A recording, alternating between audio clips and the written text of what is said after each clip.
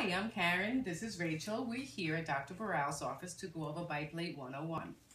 This is an example of a normal bite. A deep bite is when the top teeth come way over the bottom teeth and the bite needs to be opened up. So you wear what's called a bite plate. A bite plate is worn on the roof of your upper jaw. It allows the back teeth to grow up and down, and that's what actually opens your bite up.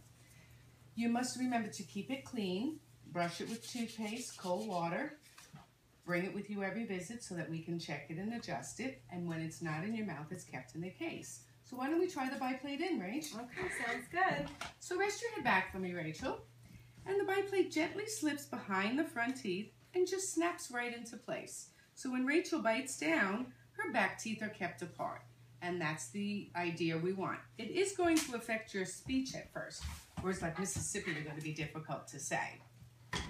I have a list here of what you need to know about your bite plate. And here's the case that you're going to keep your bite plate in. Oh, thank you. Oh, I feel like I am talking funny. See, I told you, but the more you speak with it, the clearer you'll become. Okay. So why don't you remove the bite plate for me? I'll keep it in my case. And now, you have questions? Yes, can I swallow it? It is possible to swallow it, but highly unlikely. The tongue is going to force it out of your mouth rather than down your throat. Oh, that's good. And can I eat with it in? No, you should not eat with it in. You should brush it before you put it in the case because it will form a plaque on there, so you want to keep it nice and clean. Okay.